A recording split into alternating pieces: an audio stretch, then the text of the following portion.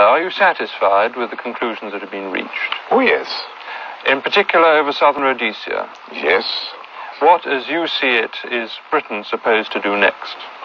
Well, the British has something to do. She has to get in touch with South Rhodesian government.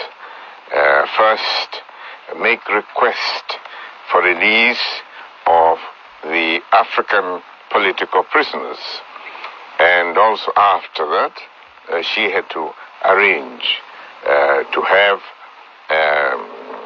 constitutional conference, which will be attended by all parties, so that to determine which way they can run their country, because it's only through discussion by all concerned that they can find way out of independence of Southern Rhodesia.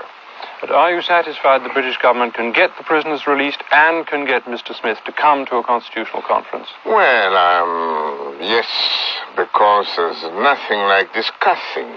Also, the Britain cannot order, let's say, Southern Rhodesia government, but it can discuss this matter, and it can use its good office to achieve these points. And if these good offices are not sufficient, what then?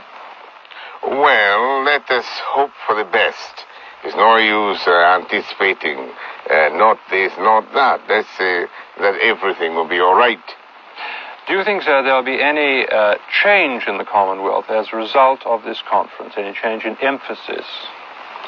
Well, I think there is a change because, you see, when we came here first, some people were saying, oh, this commonwealth organization is going to break.